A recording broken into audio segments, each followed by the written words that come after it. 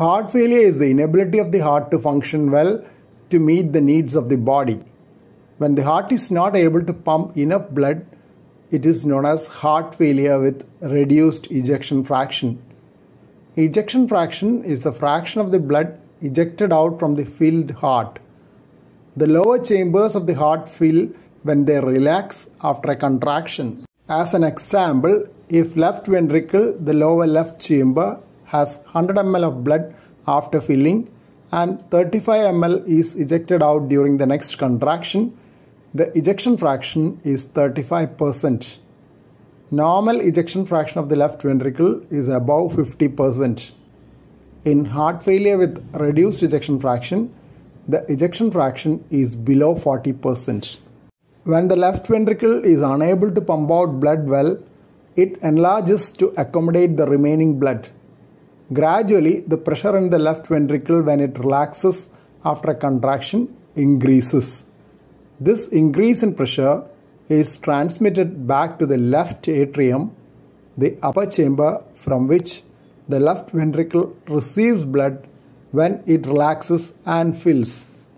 A rise in left atrial pressure is in turn reflected onto the pulmonary veins, which bring oxygenated blood to the left atrium from the lungs. Increase in pressure in the pulmonary veins increases the pressure in the small blood vessels of the lungs known as capillaries. The lung capillaries line the tiny air spaces of the lungs known as alveoli, where carbon dioxide is removed from the blood and oxygen taken up. When pressure in the lung capillaries rise, fluid from blood move out of the capillaries into the alveoli. When the alveoli are flooded with fluid, they are unable to exchange oxygen for carbon dioxide and person becomes breathless. This situation is known as pulmonary edema. The oxygen saturation in blood falls and this can be very serious. Main symptom of heart failure is breathlessness, which is initially felt during exertion and later at rest when the disease is more severe. Fluid can collect under the skin of the legs and in the tummy in very late stages. Weight gain occurs when extra fluid is retained in the body, though in late stages weight may come down due to poor food intake and wasting of muscle mass. Poor appetite can occur due to collection of fluid in the inner lining of the stomach. Blood vessels in the neck become enlarged due to back pressure from the heart. Extreme fatigue is common in severe heart failure.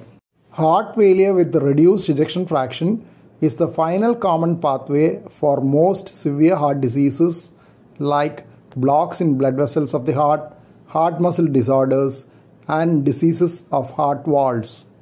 High blood pressure, viral infections causing inflammation of the heart muscle, myocarditis, allergic reaction to certain vaccines causing myocarditis, and chronic kidney disease are some of the other causes of heart failure with reduced ejection fraction.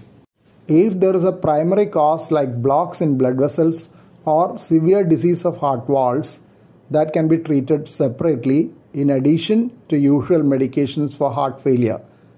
When there is retention of fluid within the body, medications which increase urine output can be given. Usual medications for heart failure with reduced ejection fraction are those which lower the workload of the heart by enlarging the peripheral blood vessels. Medications which block certain parts of the sympathetic nervous system are also useful in heart failure. Certain new medications which are used to treat diabetes have also been found to be useful in treatment of heart failure with reduced ejection fraction. When there is no relief with medications, some selected patients may improve with heart failure device, which is known as cardiac resynchronization therapy. It is a device implanted under the skin and connected to 3 chambers of the heart with lead wires introduced through the blood vessels leading to the heart. The electrical signals given by the device will synchronize the contractions of different parts of the left ventricle and improve the ejection fraction. Eligibility for implantation of the device is decided by checking ECG, electrical recording of the heart, and echocardiogram, ultrasound study of the heart. Other devices known as left ventricular assist devices can also support the left ventricle when there is no response to medications. A totally implantable artificial heart with good long-term function is yet to arrive. But left ventricular assist devices are being used as bridge to heart transplantation as well as destination therapy now.